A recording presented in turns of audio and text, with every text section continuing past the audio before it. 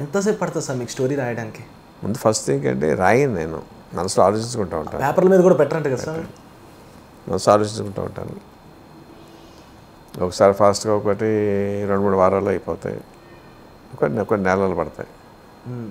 అంటే టైం ఎక్కువ పట్టే కొద్ది కూడా కథలో తప్పు ఉందన్నమాట. కథ స్వరూపం మంచిదైతే, కథ వస్తువు మంచిదైతే టైం ఎక్కువ పడుతుందండి. ఎప్పుడైనా ఒక హీరోని చూసి కథ రాసుకున్నారా? ఒక హీరో ఫిక్స్ అయిన తర్వాత? ఫర్ ఎగ్జాంపుల్ బాహుబలి ప్రభాస్ మనసులో పెట్టుకుని రాసిన కథ.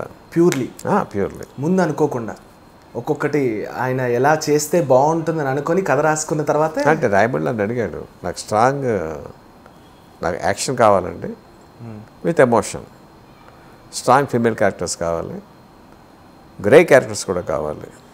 గ్రే క్యారెక్టర్స్ అంటే చెడ్డవాడు ఒకసారి మంచి పని చేస్తాడు, మంచివాడు ఒకసారి చెడ్డ పని చేస్తాడు అన్నప్పుడు ఫస్ట్ ఈ కట్టప్ప క్యారెక్టర్ తట్టింది.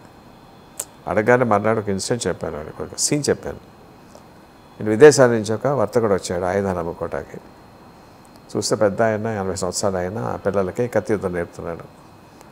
ఆ వయసులో చాలా ఫాస్ట్గా చేస్తున్నాడు. చూసి చప్పట్లు కొట్టి, ఇండియా అందరికి మీరే మహావీరుడు అనుకుంటానే చెప్పన్నాడు అతను. అంటే బాహుబలి గురించి తెలీదా అని అడిగిన.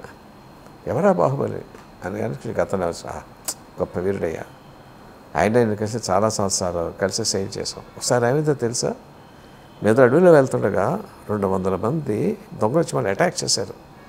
నేను ఫైట్ చేస్తున్నా, ఒక్కసారి అతను ఫైట్ చూసి మహాభారతుడు అభ్యుడు ఇలాగే ఫైట్ చేస్తూ ఉంటుంటాడేమో అని నేను మర్చిపోతే ఇక్కడ మత్స ఉంది, అప్పుడు దిగిన బాణం ఆ మత్సది.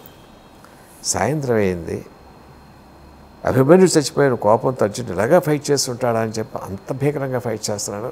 ఆదమర్చి ఉంటే అప్పుడు దిగినంటే బెల్లం పోటీది. సాయంత్రం నీరెండలో మనిషి రక్తాభిషేకం చూడలా మెరిసిపోతున్నాడు రక్తంతో. కానీ రొట్టేసి చెప్తున్నా, అందులో ఒక్క రక్తం చుక్క కూడా అతనిది కాదు, శత్రువులదే. ఎందుకంటే అతను ఒంటి మీద ఘాటు పెట్టగలడు, వీరుడు పుట్టలేదు కత్తి పుచ్చుకుని. చూడాలందండి ఎక్కడైనా. కొంచెం మొహం సాడ్గా అయింది, లేడీగా చనిపోయాడు. ఎలా? కత్తితో. అరే ఒంట్లో రక్తం కూడా ఎవరు టచ్ చేయలేదా అని చనిపోయాడంటే, కత్తిపోటు కన్నా బలమైంది వెన్నుపోటు, నేనే పొడి చంపేశాను. ఈ సీన్ చెప్పానండి సార్. చెప్తుంటే చూసి నాకు కూడా ఇప్పటికీ గూస్ బంప్స్ వస్తాయి. దానికి వెనక ముందు ఏమీ లేదు. మర్నాడు ఇంకో సీన్ చెప్పాను. ఒక తల్లి పసిబిడ్డను పెట్టుకెళ్తుంది, నది దాటుతూ ఉంది. నది మధ్యలోకి వెళ్ళేసరికల్లా వరదలో పెరిగిపోయింది, దాటలేదు. అక్కడ పట్టుకు ఆధారంగా చిన్న రాయి లాంటిది ఏదో దొరికింది. అది పట్టుకుని పరమేశ్వర ఆ దేవుడిని భావిస్తూ ఆ చేయి పైకెత్తింది. నీళ్ళు అడిమి చెడిపోతాయి తప్ప బిడ్డ అలా సేవ్ చేసింది.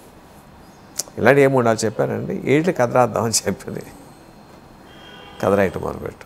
నెక్స్ట్ మహేష్ బాబు గారి ప్రాజెక్ట్ అనౌన్స్ కూడా చేశారు. కానీ నా ఫ్రాంక్లో నా క్వశ్చన్ ఒకటి ఏంటంటే, 800 crores బడ్జెట్ అని బయట ఒక టాక్ అనేది వినిపిస్తుంది. ఏం నడుస్తూ ఉంటుంది, కథ లేకుండా బడ్జెట్ ఎక్కడి నుంచి వస్తాయి. But it's going to be big budget movie, no doubt about it. Hey all, నేను మీ సుమంత్ని. Please subscribe to IndiaGlitz Telugu. Hi, this is Ravinder. Please subscribe IndiaGlitz Telugu. Hi guys, నేను మీ Varshini. Please do subscribe to IndiaGlitz Telugu. Hi, this is Nirupam. Please subscribe to IndiaGlitz Telugu. Hi viewers, నేను మీ Shashank. Please subscribe to IndiaGlitz Telugu. Hello guys, నేను మీ Annie. Please do subscribe to IndiaGlitz Telugu.